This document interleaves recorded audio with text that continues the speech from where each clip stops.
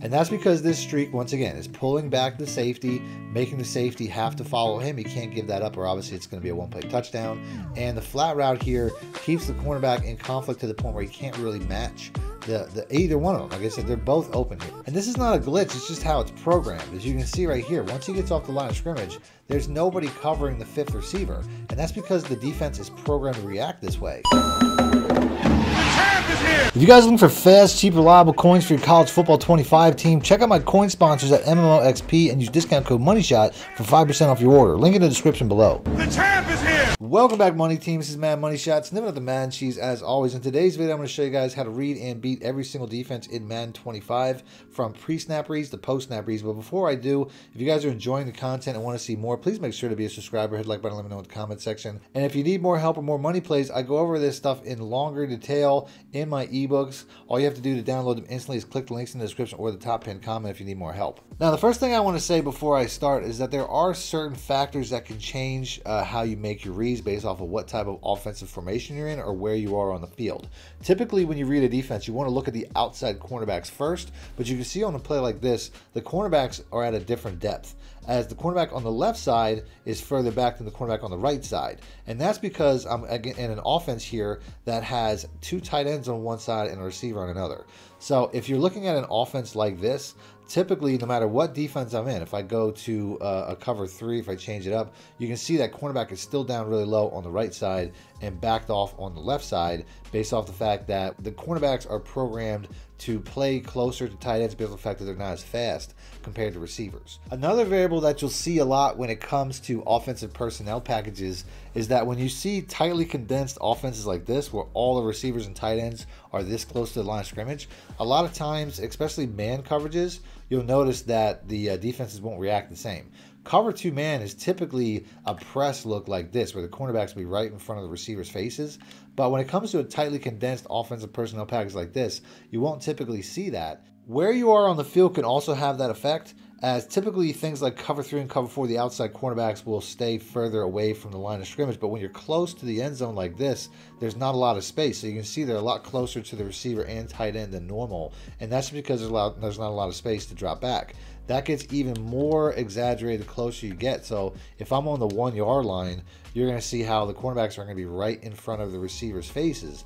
And that's because there is no space to drop back regardless of the defense. Now, for the purpose of this video, I'm going to start at the 50-yard line. And that's because you have to count how far back these outside cornerbacks are every single play.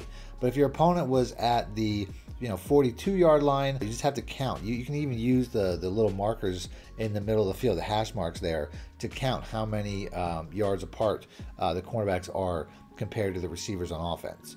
So on this play, they're 5 yards off the line of scrimmage. That's going to be indicative of a cover 2 zone. This is the only defense that does that, where the cornerbacks are 5 yards off the line of scrimmage. Pretty much every other defense will be 8 yards off the line of scrimmage, including cover 3, which is going to be the next defense. And you'll notice that these cornerbacks drop back to about an 8-yard depth. So since every single defense, or the majority of the defenses I'm going to show you, have an 8-yard drop to start a play, how can you tell the difference between other defenses? If you see a single high safety like this, you know that it's most likely a cover 3 zone or a cover 1 man. I'll show you the difference between cover 3 and cover 1 in a minute. But that's going to be your easiest tell. 8 yards off the line of scrimmage for the cornerbacks, single high safety. If I switch to cover 4 here, you can see we still have the 8-yard drop when it comes to the outside cornerbacks. But now the safeties are splitting the field, and they're very wide, and that's because they're trying to match the receivers that they're most likely to cover once the play starts, which for the outside cornerbacks is going to be the outside receivers, and for the safeties, it's going to be the slot cornerback on the left side and the tight end on the right side. When you get to split defenses like cover 6, you're going to notice that you're going to have different drop depths when it comes to the outside cornerbacks. Anytime you come to the line of scrimmage and you see one cornerback back further than the other, you're going to know that it's a split defense. You really just have to read. I got 8 yards on the left side, 5 yards on the right. So I know 8 yards on the left side means it's going to be a cover 4 of some kind, and on the right side it's going to be a cover 2 of some kind. Next up, I'll go over man man coverages, you'll notice in a man coverage that typically every defender will be within 10 yards of the line of scrimmage. There won't be anybody deep. There won't be any safety help. This is a very easy defense to read, and it'll also typically have man alignment. I'm in a condensed formation once again, so you can see how the cornerbacks aren't matching. They're giving up inside leverage. This is something that you used to be able to fix by man aligning, but this isn't even something that exists anymore. When it comes to cover ones, there are cover one presses, which will look different. Typically in a cover one press, you'll see how the cornerbacks will be right in front of the receiver's faces. But in this look here, since they're not pressing, I mean, that defense, not a lot of people run cover one press anyway, based on the fact that it's very easy to get beat over the top with a streak. But cover one hole is going to have 8-yard depth once again for the outside cornerbacks, typically man aligned. But like I said, condensed packages are different. That's why they're giving up inside leverage. When it comes to seeing the difference between cover one and cover three, especially in a formation like this, the cover three cornerbacks will be more outside because they're covering the area outside.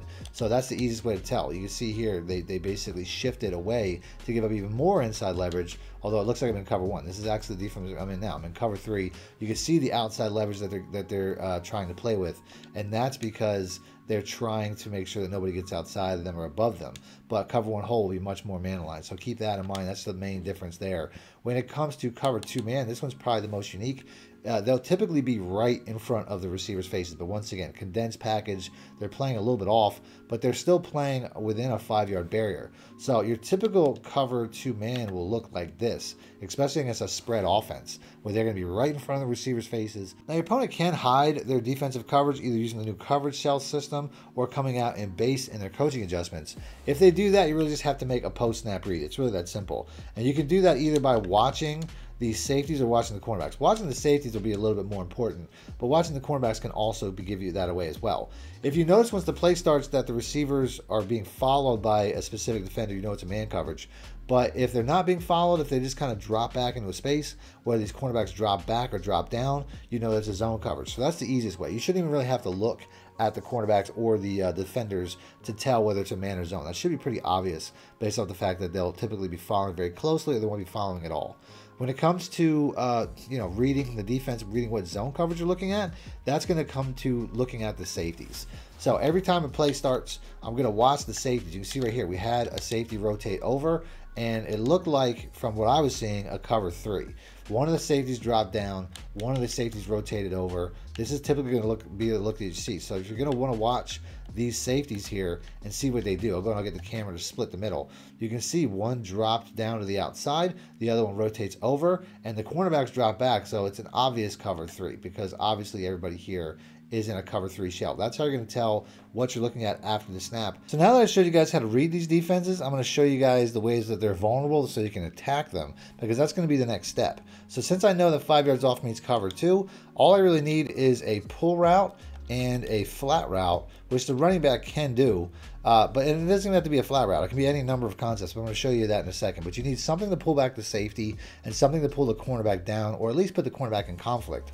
On a play like this, the A flat route or the RB corner route can both get open. I really just have to watch which way the cornerback shades and take the other one. If I see something, I'll take it right away. Typically, the flat route will obviously get open first because it's a shorter route. Give yourself an opportunity for a catch and run. But against a defense like this, the corner route should get open also.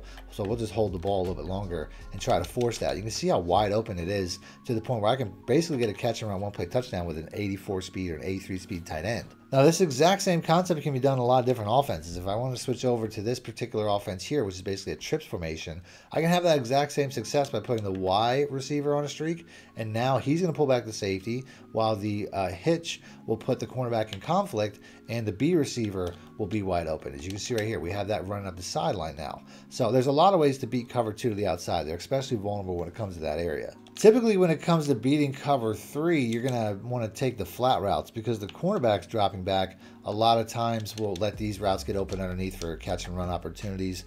But you could also typically beat them up the seam, which is going to be something we'll have to change over to a different offense. We can go back to that exact same shock play, and you'll see how if I put the two tight ends on streaks, they're going to put the safety in the middle at conflict, and one of them is going to get open every single time up the seam. Now, if you're in an offensive personnel package where you have a split wide receiver all the way to the boundary like this, you can simply put him on a 10-yard out route also, and he'll find space out underneath the dropping cornerback, but outside of the quarter flat, which is trying to, or the curl flat, which is trying to cut that off underneath. And that same trick works against cover 4 regularly, where these 10-yard out routes will get open outside the cornerback, and you can also throw it to the running back underneath on short checkdowns. As you can see here, once again, he rounds that route off. I don't know if he got both feet in bounds, but you can see how you could do that because it's basically the same effect. The outside cornerbacks are dropping back the same way, so you can really have a lot of success trying to do that, or you can have a lot of success underneath based off the fact that, once again, the cornerbacks drop back the exact same way. And that also goes for cover 4 match, which I'm in now. As you'll notice, the outside cornerbacks, like I said, they do man match, but in a play like this, you could still beat that cornerback out the exact same way. So 10-yard out routes, to me, are very underutilized.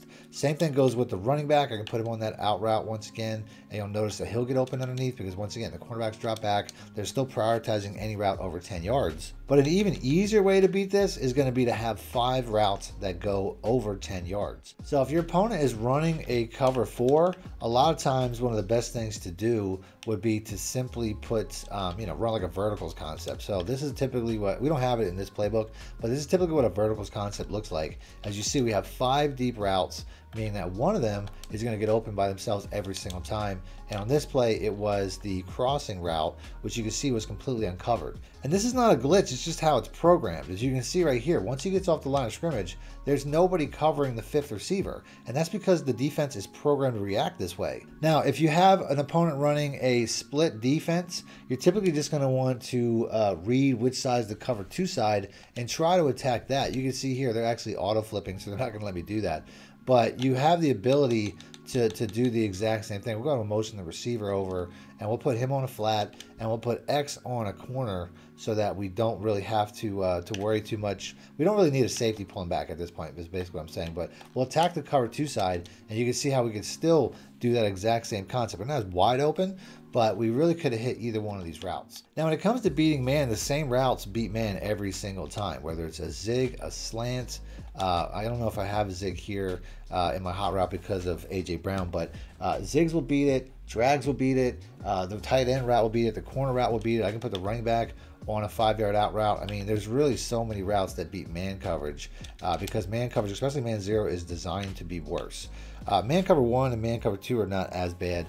But at the end of the day, like I said, there's too many routes to beat man. I mean, I could hit this, I'm not even picking up the blocking. I'm just going to hit these quick drags, slants, even comeback routes, which I'm not sure if I can put somebody on because of the condensed formation. But if I want to put B here on a comeback route, that'll beat man the exact same way. As you can see here, if I just have to time that throw when he comes back to the ball, very easy. I could use out routes the same way, in routes, pretty much every route in your hot route adjustment.